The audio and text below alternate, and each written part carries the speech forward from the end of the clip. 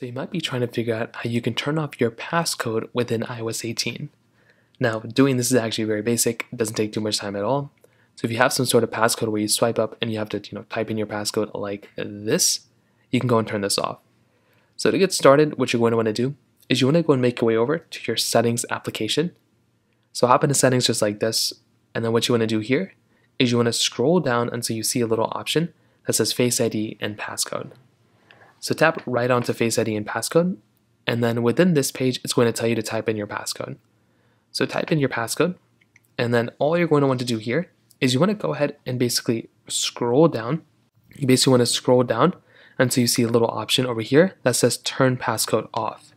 So all you're going to have to do here is basically just go through and just turn your passcode off by clicking on here and then turning your passcode off. So that's basically how you can do it. It's a very, very basic process. So once you turn your passcode off, you can go and use your phone without using the passcode. So that pretty much covers it up there. If you have any other thoughts or questions, let me know in the comment section below. Hit the like button, that would mean so much, but definitely hit that subscribe button. More importantly than everything else, I love every single one of you guys. Hopefully I'll catch you guys in the next video. Peace out.